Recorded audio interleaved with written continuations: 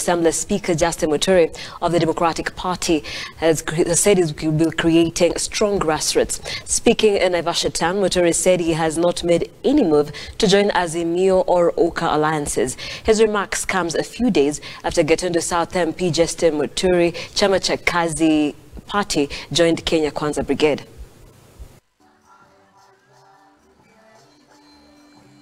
As political bill continue to strike the nation, presidential aspirant Justin Muturi insists on picking grassroots leaders instead of moving around with local MPs. Speaking during a meeting in Naivasha town with over 2,000 grassroots delegates of the Democratic Party, Muturi said he had not made any move to join with the Azimio or the Oka alliances. Rather, he stated that he was going solo in his presidential bid with the Democratic Party.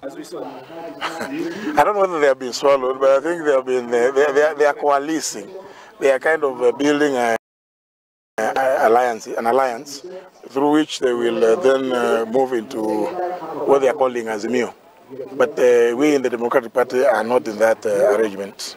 So we wish them well. He further stated that he still remains the Mount Kenya spokesperson and was in no rivalry with President Uhuru Kenyatta. You know, we are in competition. And it is healthy. It's healthy for parties to compete. As long as everybody is selling their programs and you know what is feasible within the time available.